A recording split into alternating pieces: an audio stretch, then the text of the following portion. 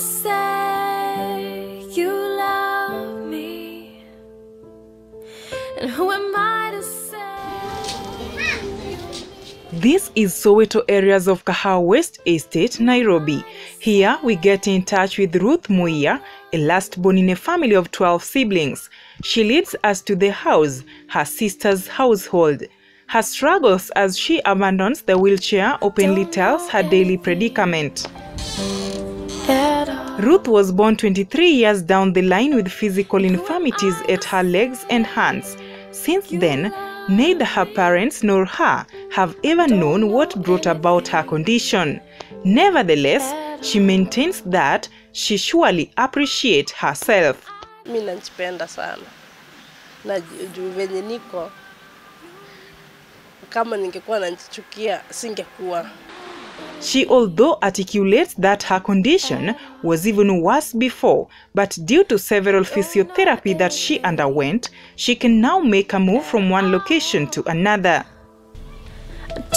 She gratefully acknowledged her sister Jacinta Kanini for taking up the responsibility of staying with her and her son, Emmanuel Kihara.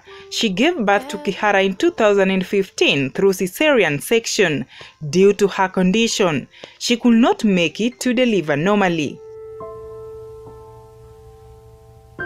Kihara too was born with a similar encounter, but Ruth's sister Jacinta has taken an initiative to ensure that he undergo physiotherapy to help curb future severe difficulties. Kihara, however, got carried away by sleep. We could not interact efficiently with him. No expression, no. Sasa Emmanuel Kihara, yo mtoto wake, sasa na yeye naona ako na shida inataka kukaa ya mama yake, lakini nimechukua jukumu kama sister yake kushughulikia asiwe kama mama yake. Sasa hii tuko process, tumeanza Kise, kutoka Kise tumeenda Neema, kwenda Neema tunatafutia tu mahali anaweza kupata usaidizi ya miguu yake penye anaweza simama tembe. Through the help of her sister Jacinta, she made it to pursue computer packages.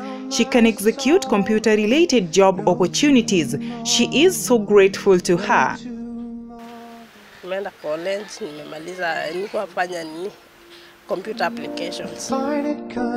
In her statement, Jacinta heartily expresses her love for her sister despite all the difficulties she encountered all through.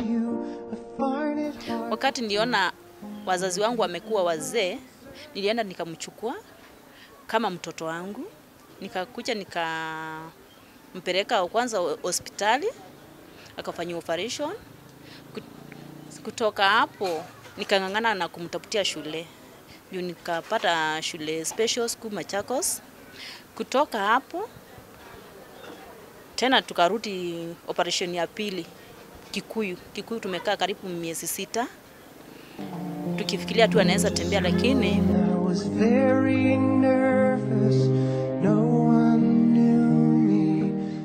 Ruth upholds that regardless of her physical complications, she will strive to achieve her dreams for the sake of her child.